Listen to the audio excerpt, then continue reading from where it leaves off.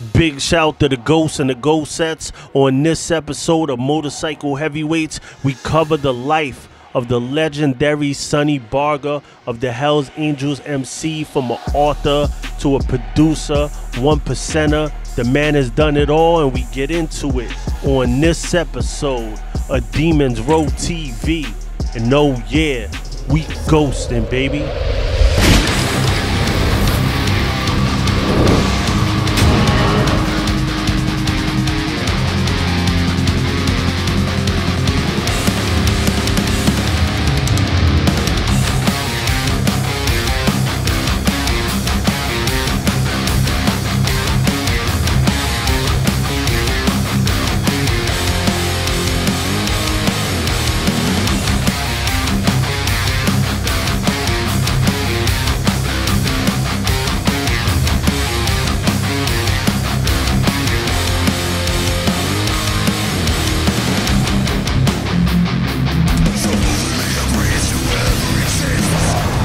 Big shout to the Ghosts and the Ghost Sets. Welcome to Demons Row TV, the holy grail of MC culture, where we cover everything motorcycle club involved. I'm Sos the Ghost. I'm your host for the evening, and today we talk about a legend in the culture. A lot of people that have commented on the other motorcycle heavyweight videos we've done says that Sonny is on the Mount Rushmore of this culture. Let me know what you think about that in the comments. Who are the big four of the culture as far as influential? Not any affiliation with any club or anything like that, but just the four most influential people to you. Let me know that in the comments. Who are the people that inspire other people to want to get on twos and live the lifestyle? So we're going to break down Sonny's life, a very exciting life. But the first thing I want you to do, like we always do on this channel, is to hit me with that pound ghosting, and that lets me know you're alive and well, sitting on twos, doing what you do, or just part of the Demons Row community, one of my ghosts. Shout to all my new subscribers. Welcome to the row. Make sure you hit that bell so you get the notification. Hit the like button. Follow us on Instagram at Demons Row, at Sos the Ghost _. Shout to everybody that's been supporting the Demons Row clothing. You could get those underneath any video or www.demonsrow.com, and let's get into it. So it says Ralph Hubert Sonny Barger is an American outlaw biker, author, and actor. Founding member 1957 of the Oakland, California chapter of the Hells Angels Motorcycle Club. They said he was born in Modesto, California on October 8th, 1938. So 2 days after me. I'm October 6th. Libras are the bomb. Libras do their thing. He joined his first motorcycle club, the Oakland Panthers, in 1956. After the Oakland Panthers disbanded, he started riding with another group of bikers, one of whom, Don Boots Reeves, wore a patch, a small skull, wearing an aviator cap set within a set of wings that belonged to a defunct motorcycle club in North Sacramento. Founding their own club named the Hells Angels on April 1st, 1957, each member wore the patch, later known as the Hells Angels Death Head logo. With Otto Friendly, the founder of the original San Bernardino Hells Angels chapter, aka Berdu, in jail, Barger was proclaimed national president in 1958. His first wife, Elisa May, died on February 1st, 1967 from an air bubble in her bloodstream resulting from an illegal abortion. Circa 1969, he began a relationship with Sharon Goodright, a former beauty queen from Livermore. In his 1978 book, A Wayward Angel, Barger convened a meeting of the leaders of the Hells Angels and other California MCs, in which the various clubs parlayed over the mutual problem of police harassment. So he was getting into the politics at that time. And I just want to say, like, even in 1978, he was writing books.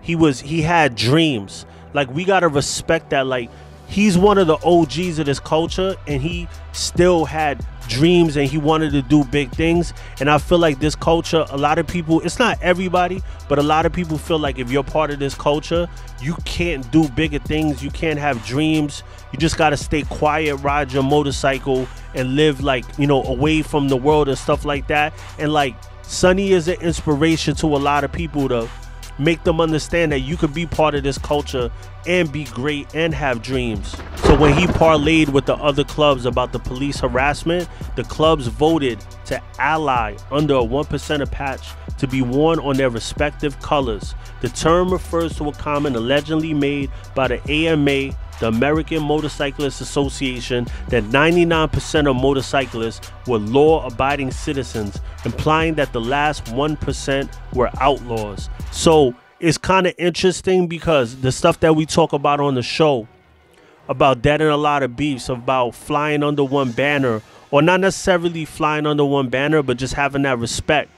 Sonny was already doing it back in those days, and I know a lot happened throughout history where that didn't seem to work out the way it should have, but there are people from the beginning that were thinking this way. Barger features prominently in Hunter S. Thompson's book Hell's Angels, the strange and terrible saga of the outlaw motorcycle gangs. Barger and the Hell's Angels are also depicted in Tom Wolfe's The Electric Kool-Aid Acid Test during Ken Hesse's LA Honda encampment. He appears in the documentary film about the Altamont Free concert Gimme Shelter in 1970. If you're not familiar with the Altamont incident, I have a video. I will link that down where they talk about that whole situation. Barger temporarily resigned as president of the Oakland chapter in June 1970 to fight the charges, but returned to the position within months after his successor, Johnny Angel Palomar, was sentenced to 10-year prison term for shooting a bartender.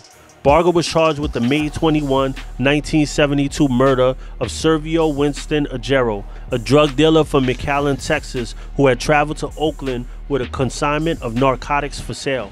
On March 16, 1973, Barger was sentenced to a prison term of 10 years to life after he was convicted of possession of narcotics for sale and possession of a weapon by a convicted felon.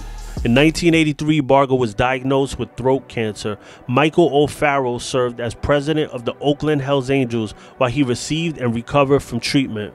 Barger was convicted of conspiracy on October 28, 1988, and was sentenced to a 4-year prison term. Following the year, Barger was released from FGI Phoenix in Arizona on November 6, 1992, after serving 3.5 years of a 4-year sentence. So he did hella time, a lot of time in this lifestyle. He put in a lot of work for this lifestyle. In 2000, Barger became a best-selling author with his autobiography Hell's Angel. And how dope is it that he does all this time, he goes through all this stuff, and still he becomes a bestseller? Like, there's so much light that comes from the dark. I don't know if any of you have experience with doing time and stuff like that. I did a 2 flat, surely not the amount of time that he did. But, just, being in prison and just hitting those lowest of lows and then rising from it is just, it's the best thing in the world. So he became a best-selling author for his autobiography, Hell's Angel, The Life and Times of Sonny Barger and the Hell's Angels. Increasing tensions between the Hell's Angels and other motorcycle clubs led to Barger organizing a peace conference scheduled to be held in the Arizona desert following the April 2002 Laughlin River Run motorcycle rally in Laughlin, Nevada. The meeting was canceled, however, as a result of the River Run riot, a confrontation between the members of the Hells Angels and the Mongols Motorcycle Club at the rally, which ended with 3 deaths. On March 7, 2003, Barger was arrested by Maricopa County Sheriff's Office deputies after reporting domestic dispute with his wife, Noel, and the stepdaughter Sarah at their home in New River, Arizona. Noel suffered a broken rib and back and a lacerated spleen. Barger was then sentenced to an 8-day jail term for aggravated assault. He married his 4th wife, Zorana, on June 26, 2005. In his recent years, Barger has worked to promote motorcycle safety.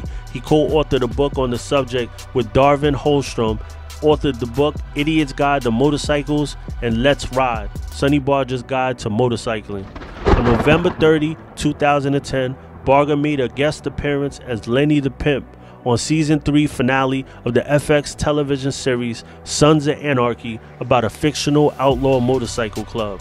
So from going to prison to being one of the founding fathers of this culture, you know, just being in clubs and a time where all of that was being created, Sonny is definitely a legend. And the only reason why Sonny wasn't the first ever motorcycle heavyweight is because everybody expect that. You know, those are the first people that you would expect. So I wanted to be a little bit more crafty. If you haven't seen the other motorcycle heavyweights, I heard somebody speaking down on the fact that I chose Hulk Hogan, that I chose several actors and stuff like that. People were telling me about it. And this isn't about who is the meanest, roughest, toughest gangster, 1%er, president. This isn't about positional value of a club, who has the biggest name as far as like who was the most known president. This isn't about that. Sonny Barger is a legend because of his whole life, everything that he did. But the people that I mentioned too are legends because they got people to ride on bikes. You can't talk down on somebody like Hulk Hogan that influenced somebody like me, who now is influencing many people that jump on bikes now, and say that he's not a heavyweight, that he didn't inspire anybody to get on tools. Like, he literally inspired me, who inspires people every day.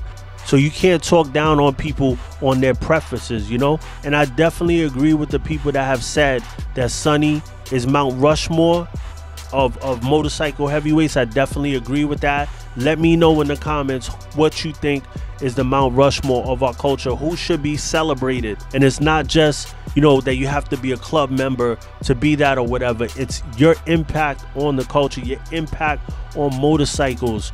It could be motorcycle clubs too. That doesn't disqualify you, but that's not the only factor. Let me know in the comments. Give me a pound, somebody that I have not covered that you think is a motorcycle heavyweight. And thank you for tuning in to Demons Row TV, the holy grail of MC culture. Like, subscribe, and comment. And oh yeah, we ghosting, baby.